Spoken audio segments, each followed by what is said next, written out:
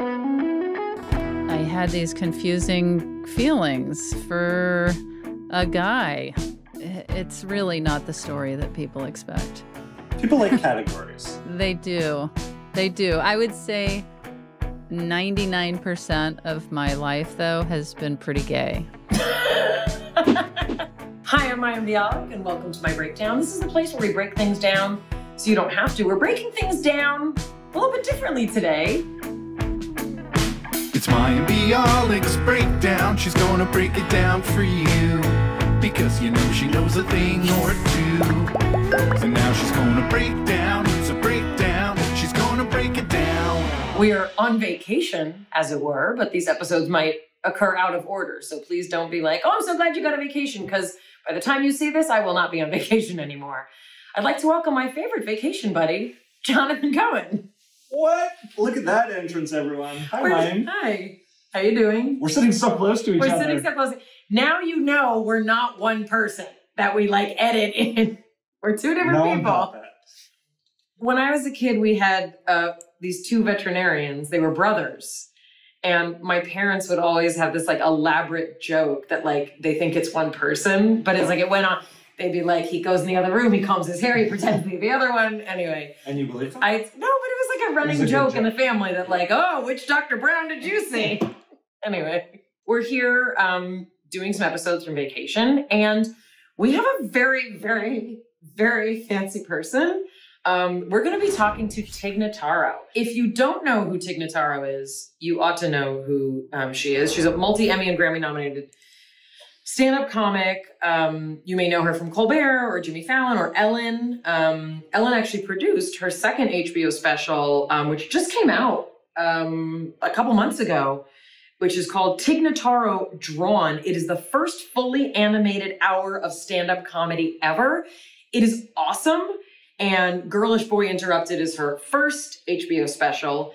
What a lot of people know Tig Notaro for is that she was diagnosed with cancer in 2012, and she addressed her diagnosis live on stage, which is a very big deal. And she ended up having a double mastectomy, chose not to have reconstructive surgery, and also chose to appear topless, as it were, which really normalized for a lot of women in particular, the breast cancer experience. And she's really incredible.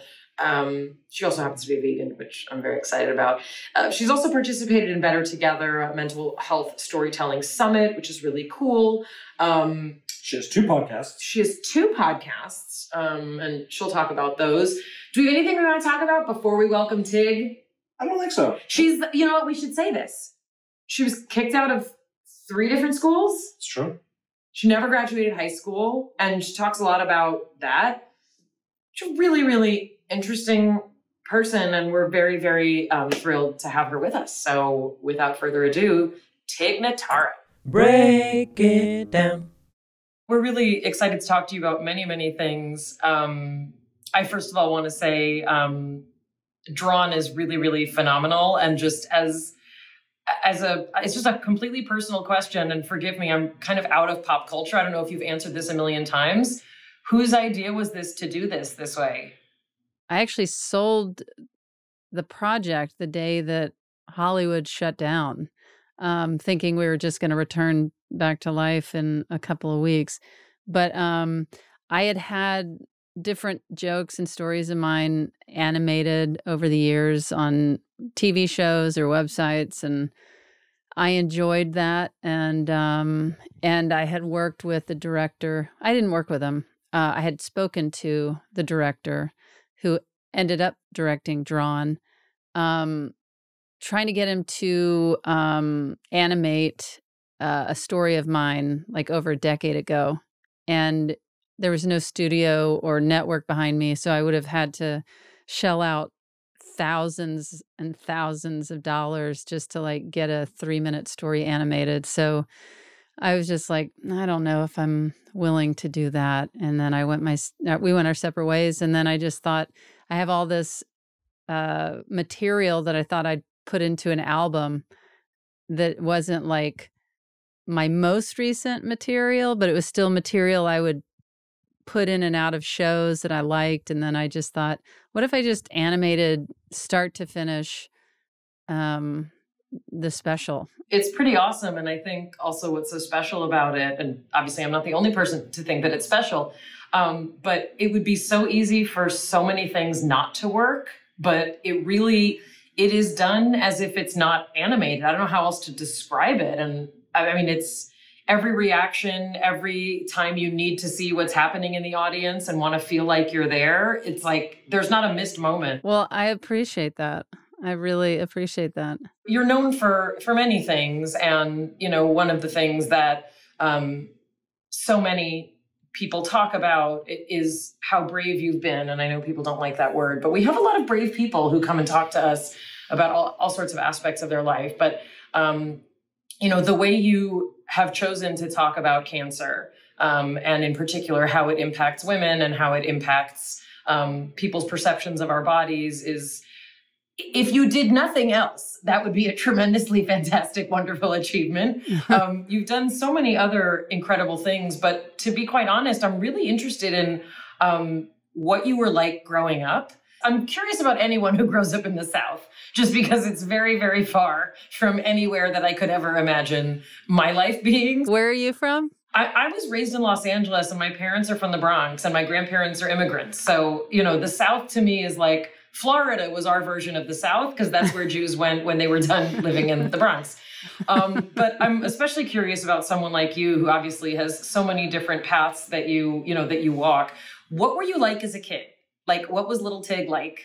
Little Tig I was very, I came from a funny family, and I think that I had a real connection to an awareness of comedy, and I think that it was just my natural go-to of being funny, but I was also mischievous, and my mother was too. She was very much my my first comedy idol, and she was very she was a prankster and mischievous and funny and all of those things, and so I think I was very inspired by her. And she also, when I was growing up, really encouraged me to tell anybody that had a problem with me to go to hell.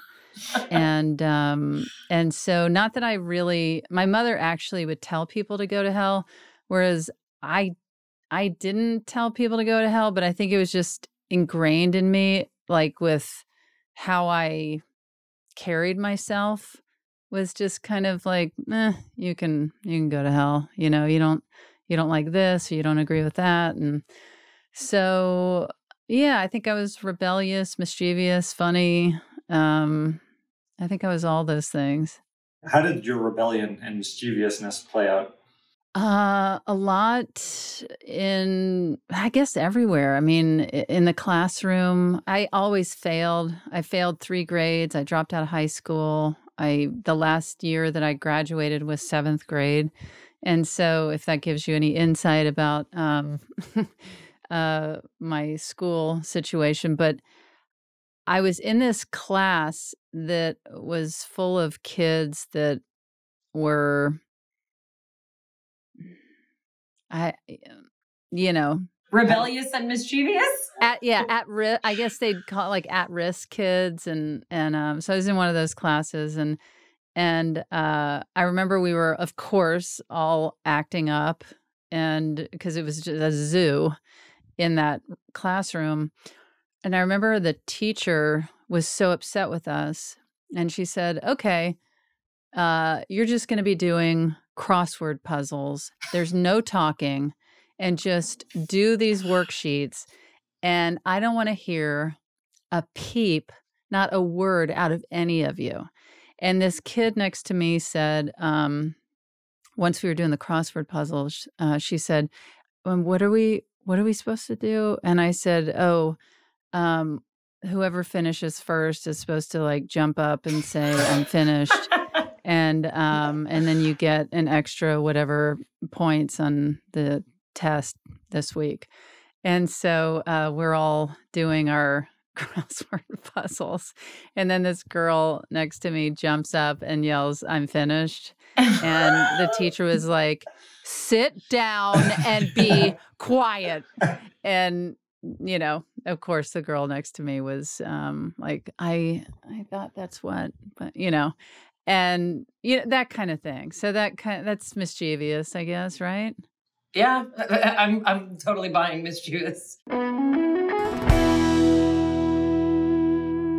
Mayim Bialik's Breakdown is supported by BetterHelp. We all experience stress or uncertainty differently. You might not be feeling depressed, but if you feel anxious, if you feel short-tempered or irritable, if you're experiencing strain on any of your relationships, it might be a good time to unload, to start learning about therapy. BetterHelp and their team of experienced therapists has helped so many people get through the lows that they experience from time to time, or even just confusion or feeling aimless. BetterHelp's customized online therapy that has video, phone, and even live chat sessions with your therapist. You don't have to see anyone on camera if you're not comfortable doing that. It's more affordable than in-person therapy, and you can start communicating with your assigned therapist in under 48 hours. Unload some of those stressors. Get unbiased feedback from a licensed professional. See if it's for you. You'd be surprised what you can gain from it. This podcast is sponsored by BetterHelp, and Mayim Bialik listeners get 10% off their first month at betterhelp.com/break. Join over 2 million people who have taken charge of their mental health with the help of an experienced professional. That's betterhelp.com/break. Mayim Bialik's Breakdown is supported by Ritual. Jonathan, did you know that over 97% of women aged 19 to 50 are not getting enough vitamin D? That's a lot. 95% are not getting the recommended daily intake of key omega-3s. Omegas are key. Ritual's Essential for Women 18 Plus multivitamin was formulated by exhaustive research, and that's a good thing, to help fill nutrient gaps in the diets of women ages 18 and over. But Ritual didn't stop there, did they, Jonathan? What'd they do? They'd never stop there. They invested in a gold standard university-led clinical trial, those are the best, to prove the impacts of Essential for Women 18 Plus multivitamin. Ritual is committed to third-party testing from USP and the Non-GMO Project. They have traceable and vegan-friendly ingredients and always clear communication, no shady stuff. We love Ritual because it is one way to get everything you need in one happy little multivitamin. And then you're starting the day off right. Right now, Ritual is offering our listeners 10% off their first 3 months. Visit ritual.com/breakdown and turn healthy habits into a ritual. That's 10% off at ritual.com/breakdown. Mayim Bialik's Breakdown is supported by Athletic Greens. My life is insane. I think that's pretty much clear. And one of the hardest things about having an insane, busy, crazy life is not filling enough of the nutritional gaps in one's diet. The thing that's amazing about Athletic Greens is that one scoop has 75 vitamins, minerals, and whole food sourced ingredients. So that means it fills in the gaps in all the things that I don't get in the food that I'm trying to eat all day while I'm so busy and crazy. It's lifestyle friendly. I'm vegan, but if you're keto, if you're paleo, if you're dairy-free, gluten-free, if you're trying to avoid sugar, this is the essential everything for you. And right now, Athletic Greens has got us covered for year-round immune support by offering our audience a free 1-year supply of vitamin D and 5 free travel packs with your first purchase if you visit our link today. Go to athleticgreens.com/breakdown, join health experts, athletes, and health-conscious go-getters like us who make a daily commitment to our health. Again, visit athleticgreens.com/breakdown and get your free year supply of vitamin D and 5 free travel packs today.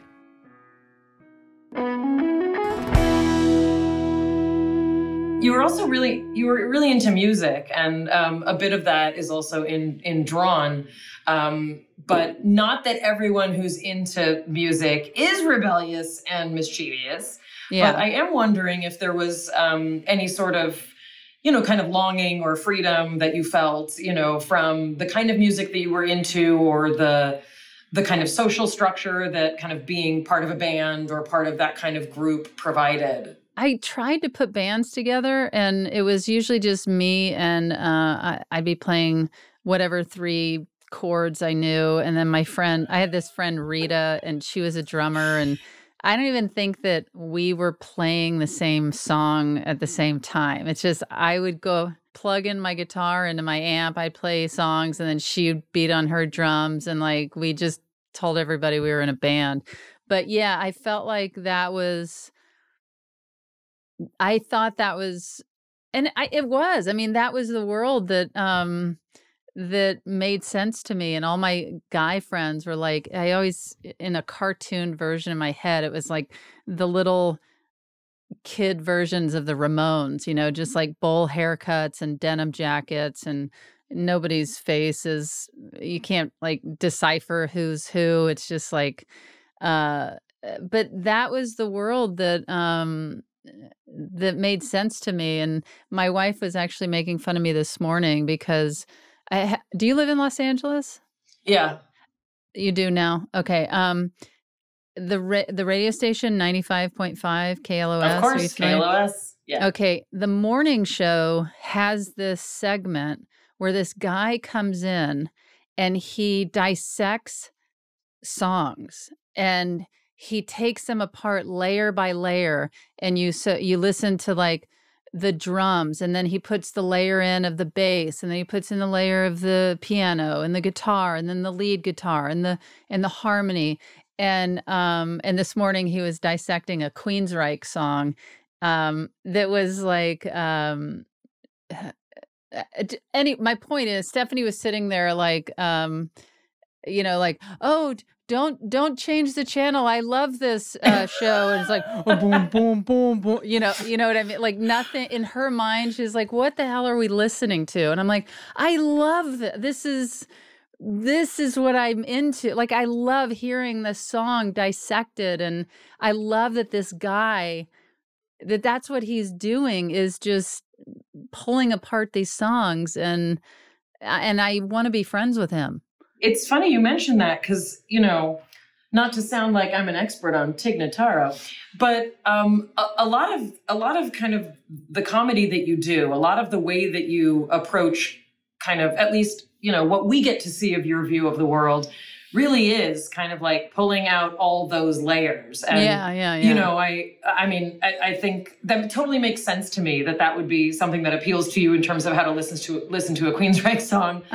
Because that is kind of the feeling, that I think many people get. And I think that's,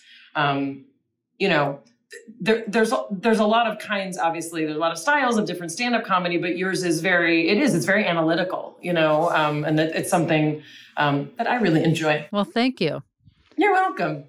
I do want to mention, so you have a thing in Drawn about music where you have you do a talent show with this girl who, like, she's at a keyboard, at least the way that it's illustrated. She's a keyboard, and you forget what to do.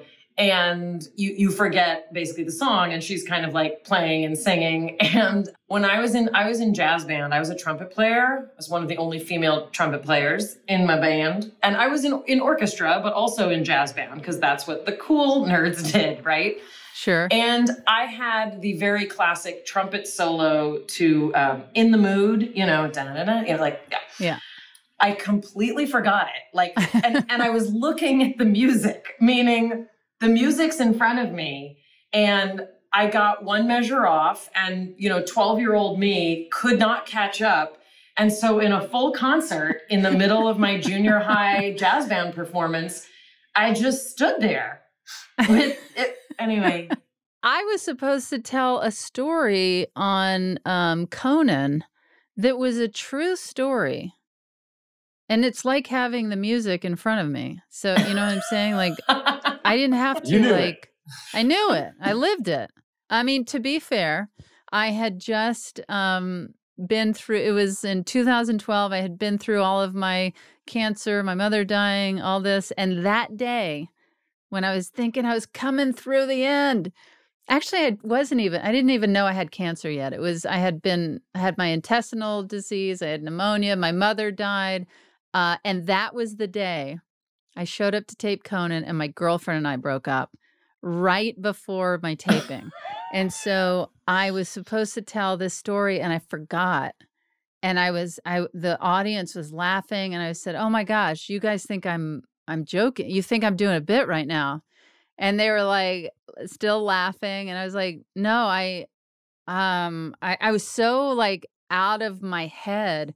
And I finally came back and I was retracing my steps and trying to tell the story. And then afterwards in the green room, when the producer came in, he said, "Hey, just so you know, we can re-edit that." And I said, and I think it was because I was so in a weird space in my head and life that I was just like, you know what? Can you not edit it and just leave it like it is? And I just kind of want people to see that. And he was like, "Sure. Yeah, we could do that too." And so that's like out there. And somebody wrote something about it once and in this way of like not sure if I was kidding or if that like so just to clarify, I was not kidding. Hopefully they listen to our podcast. We're going to send this clip to them. That's right. We're going to send this as a press release. Just kidding. So can you talk a little bit about whatever kind of level that you like to about gender, sexuality? Did you always know that you were gay? Do you have a fantastic coming out story? Did you date a gaggle of men? Like, what's the story? Sure. I didn't know I was gay. I had what I think were, crushes on guys. I really was very close with guys. And to this day, a lot of my closest friends are men. And I think there were some blurred lines of how I felt of like, I just loved these guys so much, but I wasn't really a hot item in the dating circle, or dating scene or whatever it was. For sure, my female friends were the more appealing options to these guys. But and I always wanted a child, but I never pictured myself with any sort of partner. I just pictured myself. I always thought I'd be riding a bicycle and there'd be a kid in the front basket. I don't know. I wasn't really clued into that. And then I met a friend in Colorado and we played music together. And we were very close and cracked up all the time. And I started to develop these feelings where I was like, I was like 18 or 19. I know people see me and they're like, "Oh, she must have just like flown out into the world knowing what's going on." But I just didn't, And, but yeah, I fell for my first girlfriend in Colorado and then I came out to my mother soon after. I think I went through a period where I was like, "Oh, I don't know if I'm gay. It's just her, It's not quite the story everybody assumes from me." And in fact, even as an adult, after I fell for a woman and came out, there was this guy that I had really heavy feelings for. And there was like some gray area in my life there with this one guy. And I don't know. I think it kind of goes back to how people fall for who they fall for, And I think there's kind of, it's not very popular to say that like, "Oh yeah, I fell for a woman, I came out, and then I had these confusing feelings for a guy." So it's really not the story that people expect. People like categories. They don't want so much gray. They do. I would say 99% of my life, though, has been pretty gay. And so, but that's the reality of my story. Mm-hmm. If we can just go back to school for a little bit, can you tell us a bit, because there are many reasons that you may not have liked school.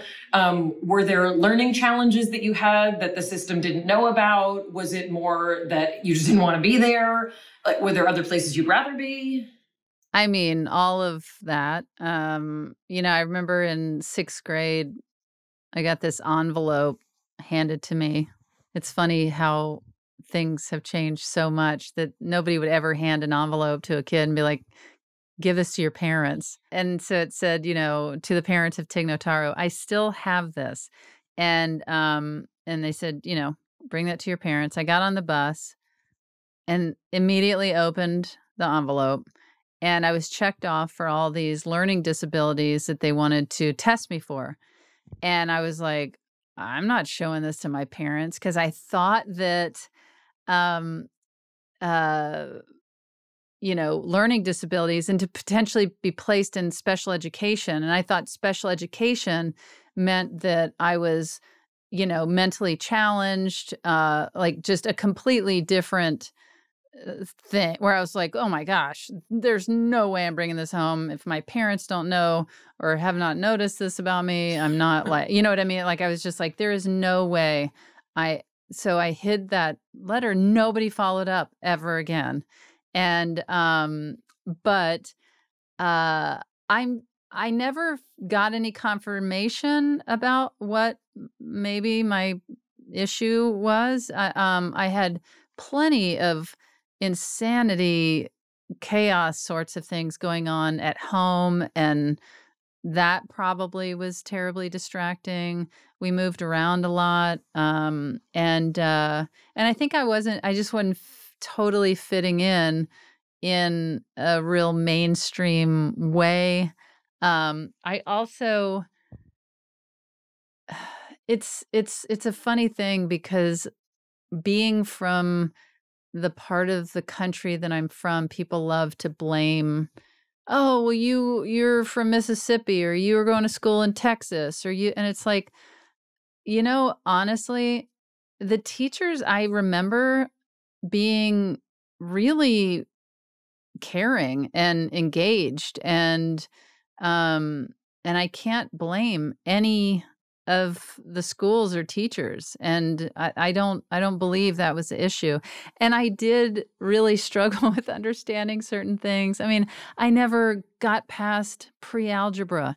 And because people will say to me, you're so smart, you must have just been bored. It's like, I didn't understand. You can act like I was just so smart that I was bored.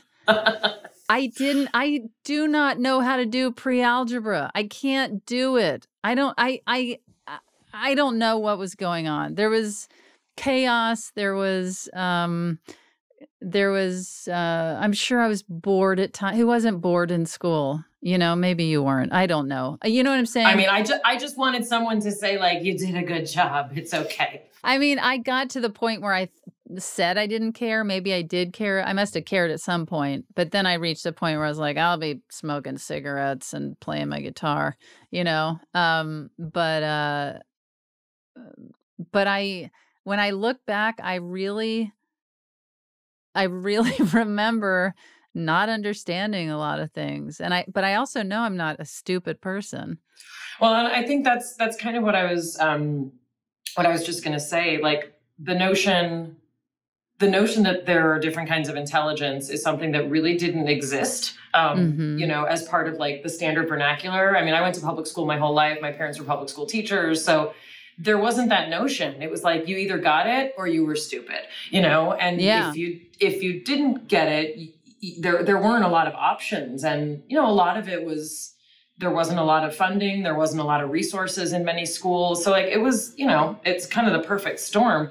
But I think people also often don't like to hear people who are successful, like yourself, say like, no, I really just don't get it, like, it's a thing. It's true. It's like, if I sat down and tried to learn these things. I used to have moments in my life where I thought, oh, maybe I'll be one of those people that will go back to college or go back to school. I got my GED, but my cat ate my GED. And it sounds like a joke, but I have what's left of my GED framed in my office. I'm so proud of it because everyone was like, this is going to be so important in your life.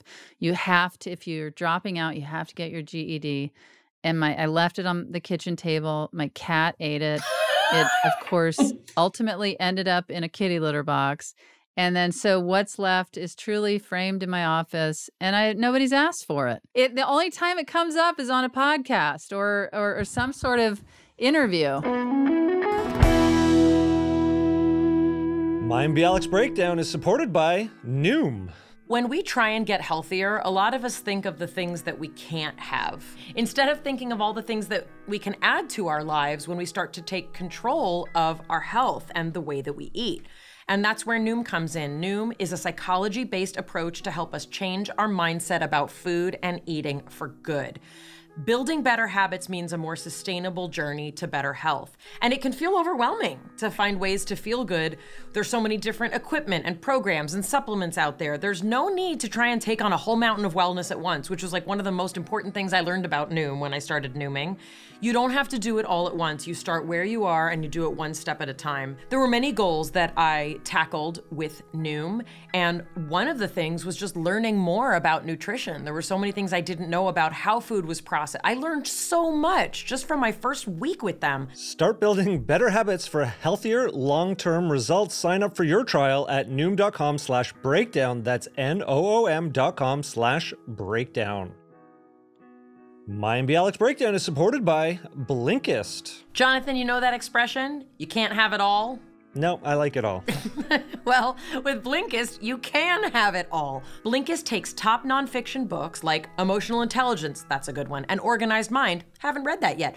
They pull out the key takeaways and they put them in 15-minute text and audio explainers called Blinks, with over thousands of titles in 27 categories, plus Shorecasts, which are Blinks for podcasts. The Blinkist app gives you the knowledge you need in the time you actually have.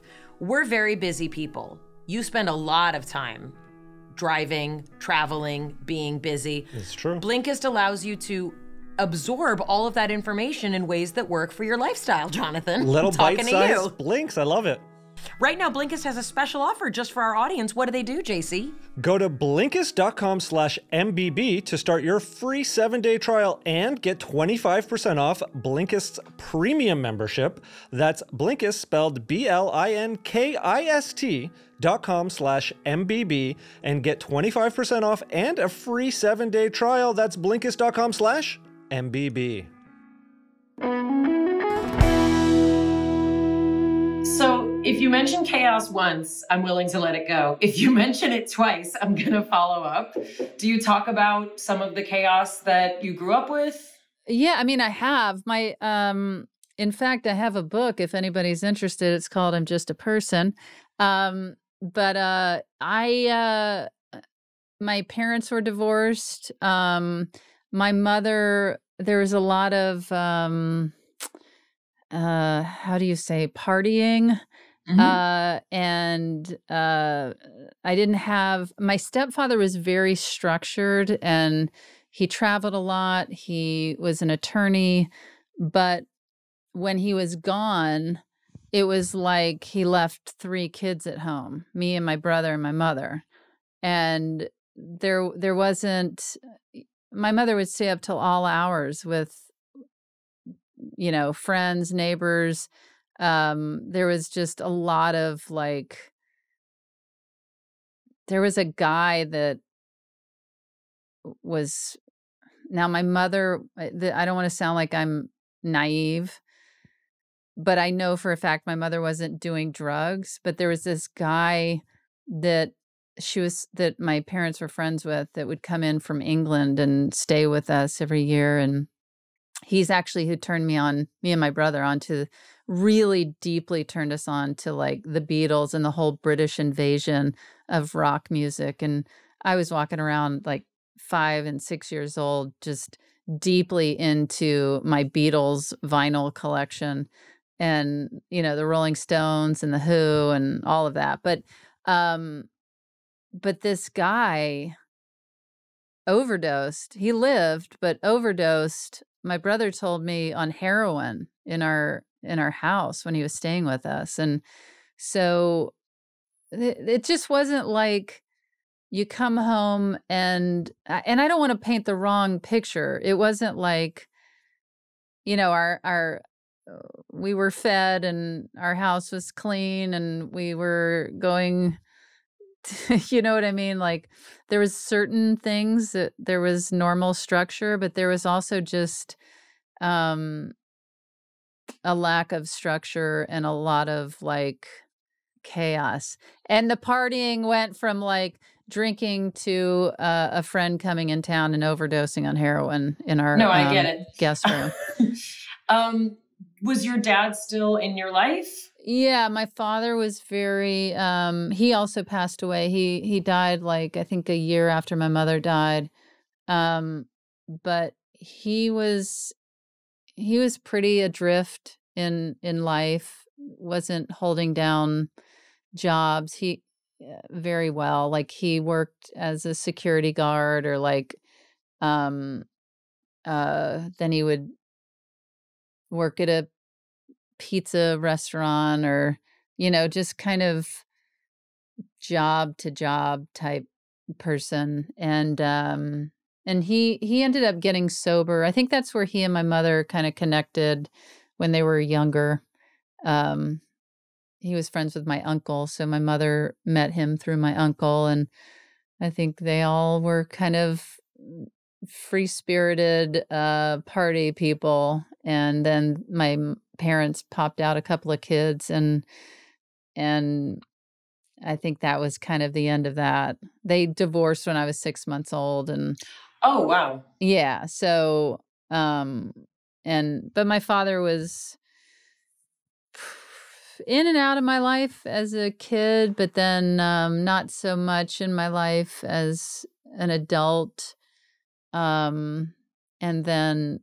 But then when he was dying, I went and saw him and said goodbye. And I met a brother of mine. I have other like half siblings and so there's also chaos that's come from that whole world of what my father brought, or didn't bring.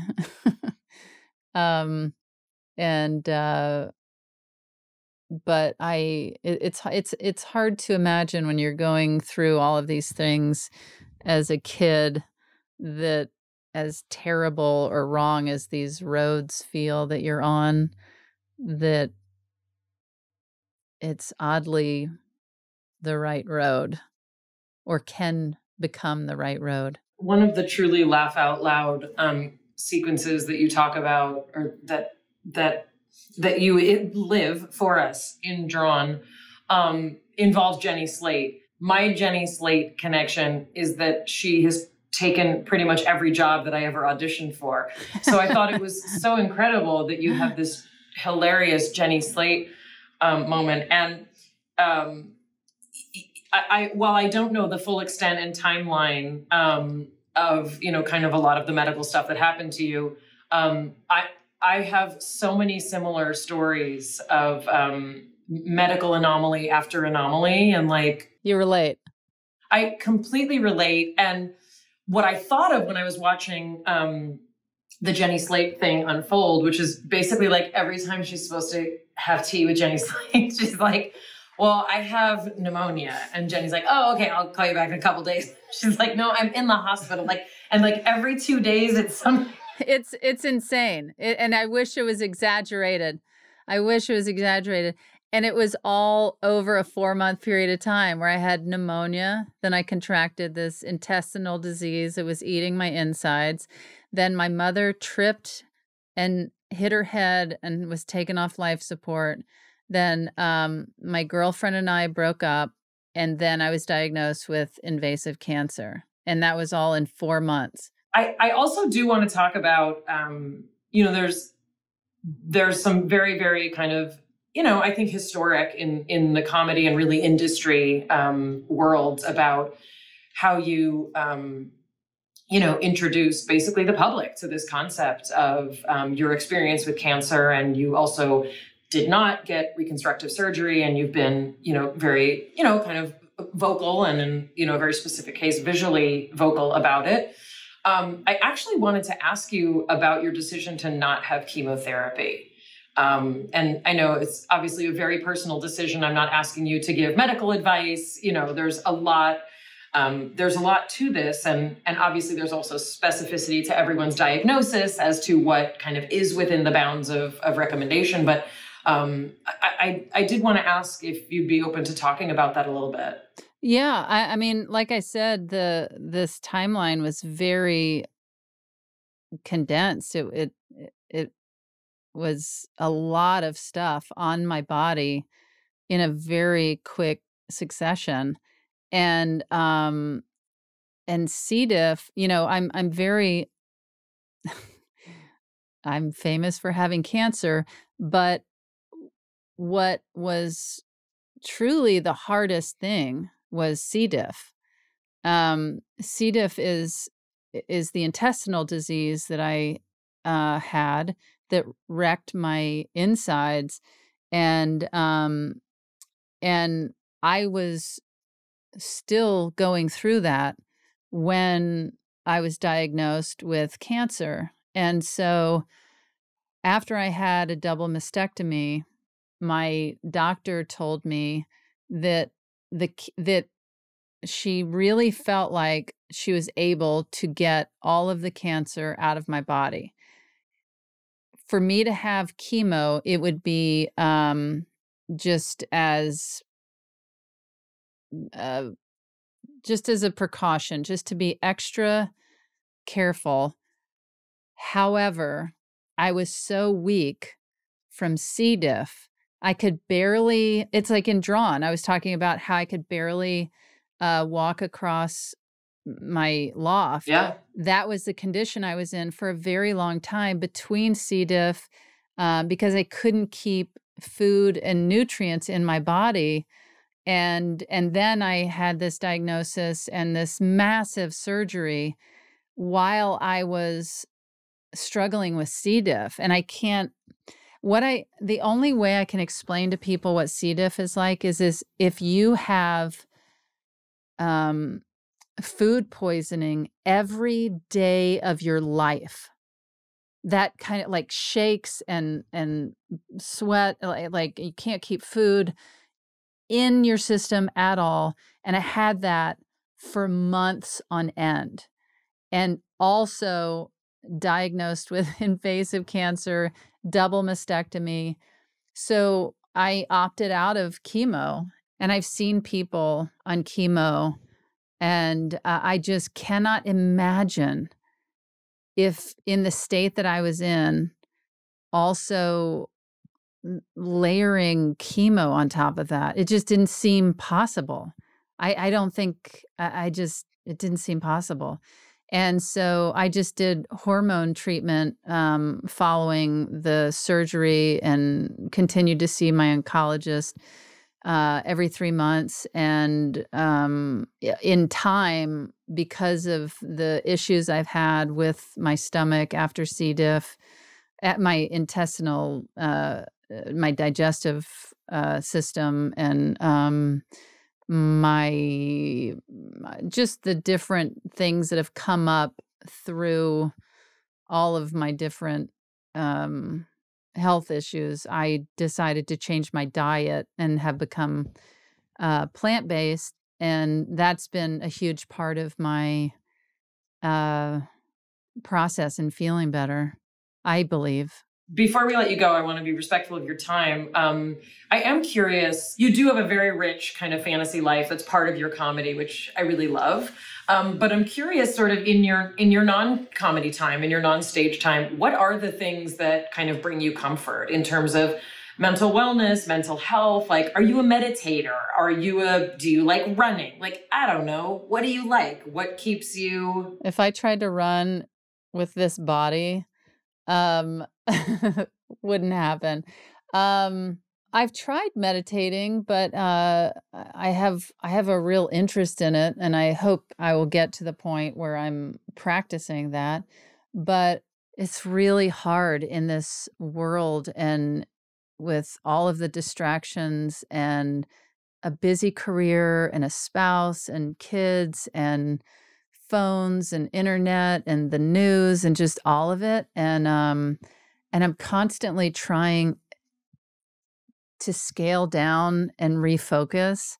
And you're catching me in a whole situation with that right now. But it kind of reminds me of when I lived in a studio apartment. My coworker, this was like 25 years ago. We worked at a coffee shop together, and she got evicted from her apartment, and she moved in with me, and she brought this rug, and I felt so fancy because I had a rug in my studio apartment. And when she moved out, she said, "You can keep that."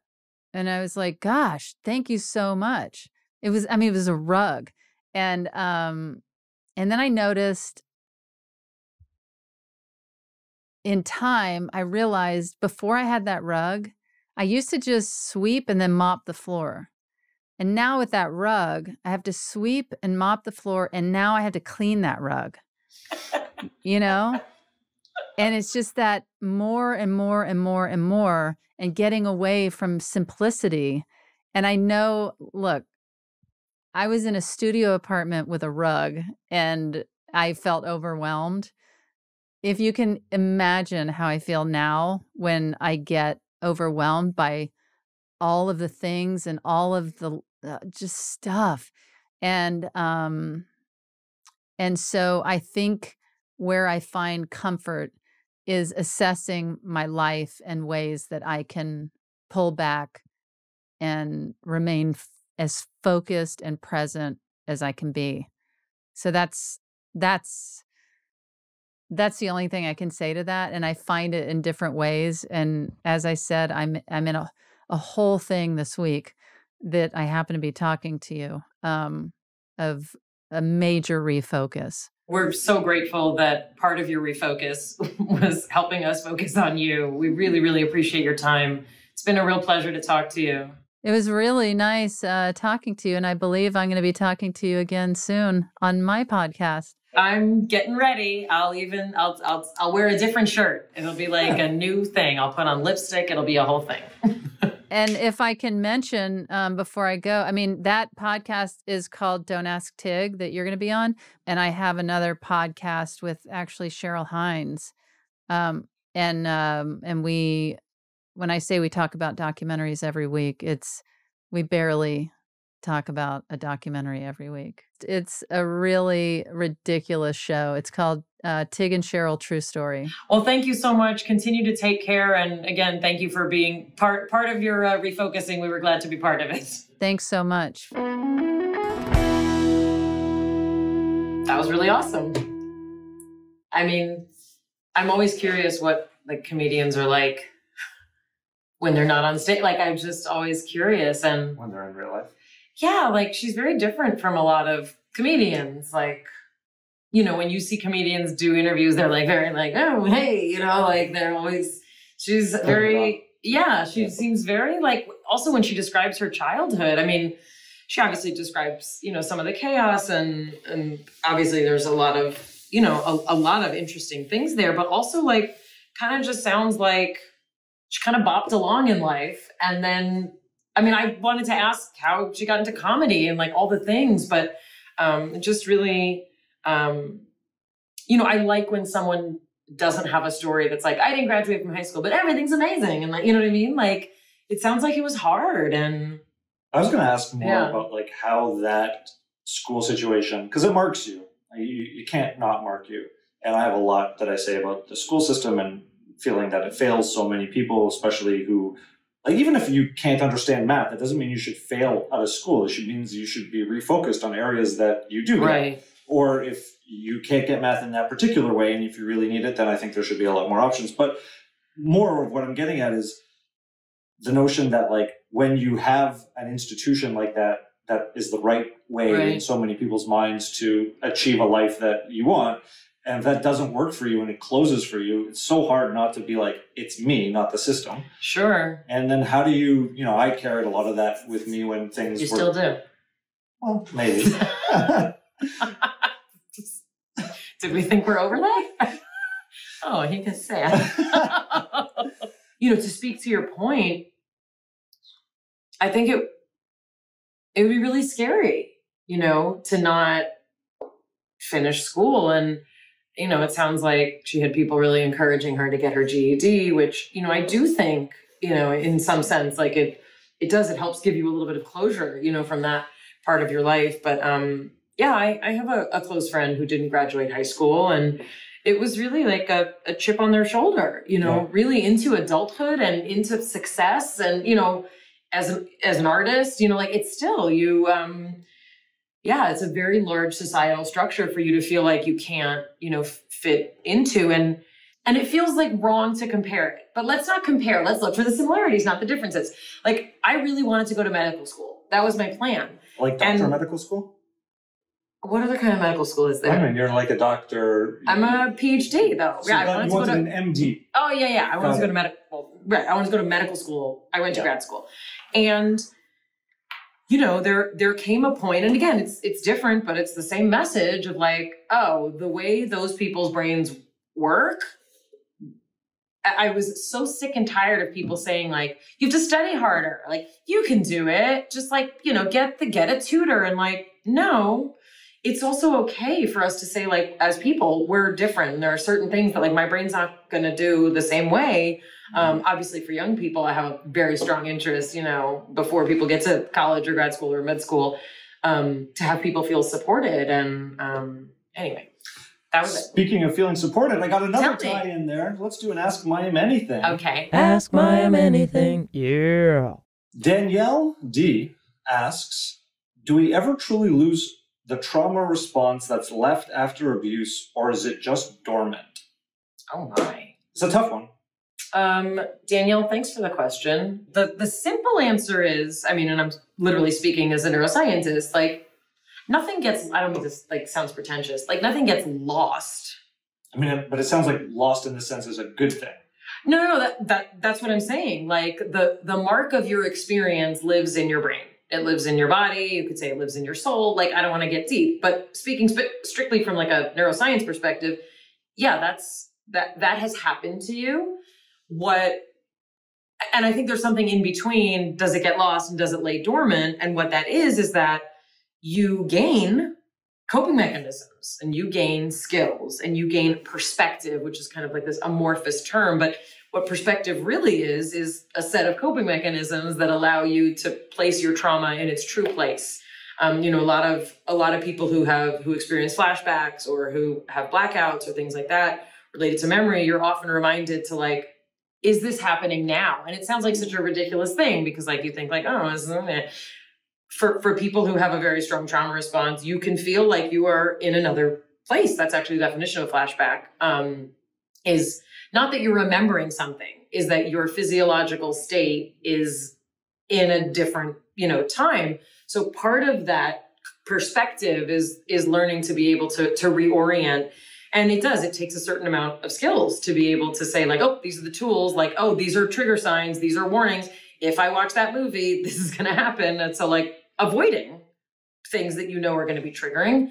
I also don't want people to think like, oh, if I have trauma, it's going to like live with me forever. I'm never going to quote, get over it. You absolutely can thrive, beyond just surviving. You can thrive if you've had trauma. But yeah, it absolutely does take learning skills that typically do come from, either a professional or many resources. I think, I think that's a good answer. Okay. Also, I think not to open up a totally other topic area because, these things are not related universally, but like in some ways, when you have a trauma response like that, time is nonlinear. Yeah. And well, people will be like, oh, with time, it'll get better. Not necessarily. No, but I've had that experience too, right. Where I've like lost it at something that's seemingly fairly non-threatening. No, that's not where I was going. Not relationship counseling currently. But where it's something that objectively there isn't a huge risk, but I have a really strong reaction to it. And I'm like, oh, wait a second. That is something that's, all right, you're being really serious. No, what I'm saying is like, yes. And the fact is, no, I'm agreeing because I've witnessed this. No, I think that's an important point though, that the notion's not, well, that happened 40 years ago. What's wrong with you? Yeah. Or, oh, you're very young. That happened 35 years ago. What's wrong with you? Or that happened 20 years ago or 5 years ago. Yeah. Or we're marked by our experiences, but it doesn't mean you still can't thrive. If you want to ask Mayim anything, you can do so at bialikbreakdown.com. That's BIALIK breakdown.com. Or you can just date me and then you can ask me things anytime you want. She doesn't answer. She doesn't answer unless you type it into the little form. If you have, I mean, that's a treasure trove. What are the questions Jonathan is submitting to Ask Mayim Anything that she's not answering? Given that I often scan to see which ones we have, I haven't picked myself. What does that say about me? What happens now? If you haven't checked out the Instagram page, check out the Instagram page. At Bialik Breakdown. Now are we done? I think so. From our breakdown to the one we hope you never have.